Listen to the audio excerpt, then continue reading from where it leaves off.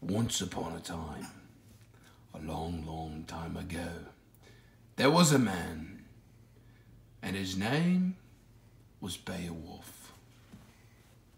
No one has ever seen someone with such masculinity that could slay any beast or demon to ever approach him until they met him.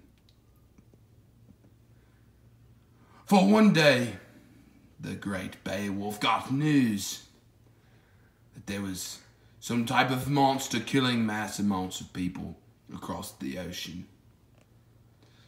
With his high honor and pride for not being able to lose to anything that came towards him, he set across the ocean with 13 men to kill this beast of which they called grendel. They set across the oceans, storms everywhere, wind blowing, waves crashing. They were going across the wind on a set path of which they knew would lead them to the grendel. They knew fate was ahead of them, and they knew they were going to be victorious. It was only a matter of time. As they arrived to the other kingdom, they were first questioned of what they were doing in their Viking-looking ship. But they just told the people they were there to save them, and that his name was Beowulf.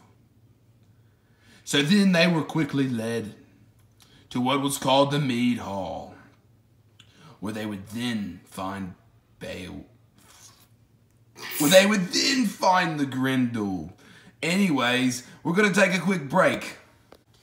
It's a fine day. You're outside mowing your lawn. Not worried about too much. Nothing at all. Next thing you know, you look up and there's a big monster frolicking across your yard. What do you do then? Of course, it's a fight or flight situation. So, you're fat and slow, so you decide you're going to fight. You begin fighting the monster. Next thing you know, there's blood everywhere. You don't know what exactly you're going to do about it. So, you start looking for things to patch it up and fix the problem. But you do not have any. So you then travel to your nearest pharmacy, leaving the monster at Paul's, and you grab a Band-Aid. When you meet your match and your arm detach, you need to plug that patch. Band-Aid. And we're back. As the night got longer, and the crowd got louder, and the people got drunker, Beowulf knew it was not far until he would meet face to face with the monster he has been told about. He knew that as the crowd was louder, it attracted the grendel more and more. So, he prepared himself, staying awake while everyone else passed out of their drunkenness. And come a time, he knew he could feel it. He could feel the grendel's presence coming through the night as the crickets chirped. Shortly after he had prepared himself, he hears a loud shake on the door.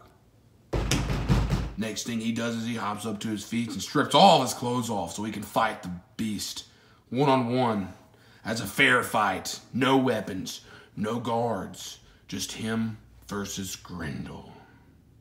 The grendel buzzed through the door, screeching as loud as one could ever imagine. And the next thing you know, Beowulf looks at the big ugly grendel and grins and says, "I laugh in the face of danger." He attacks the grendel, grabbing it by its mane, punching it in the face, ripping, gouging at its skin, and just loving every piece of brutal immense he brought towards it. It was shortly after that the grendel knew he was going to lose, and the next thing you know, Beowulf does a backflip and kicks him in the face. The grendel cried. Beowulf laughed, ran over to him, grabbed him by the arm, and slowly ripped as hard as he could and the arm slowly came off. The grendel ran in fear, crying back to its mother. Beowulf grabbed the arm, picked it up, showed it to all his warriors, and said, "My name is Beowulf, and I have beat the grendel. I am amazing."